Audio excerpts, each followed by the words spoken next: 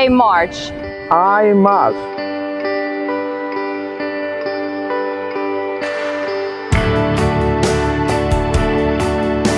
We march.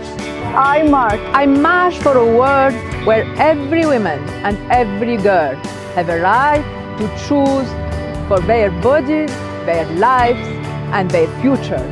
I march for a world free of violence against women and girls.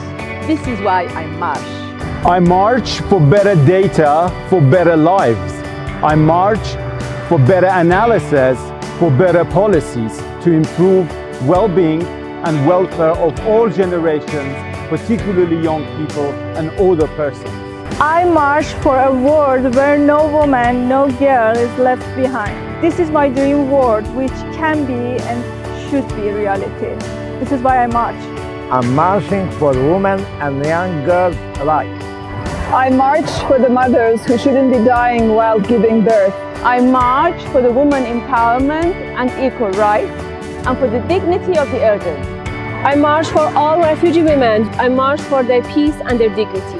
I march for a verse in Quran that says a woman is manifestation, beauty of God.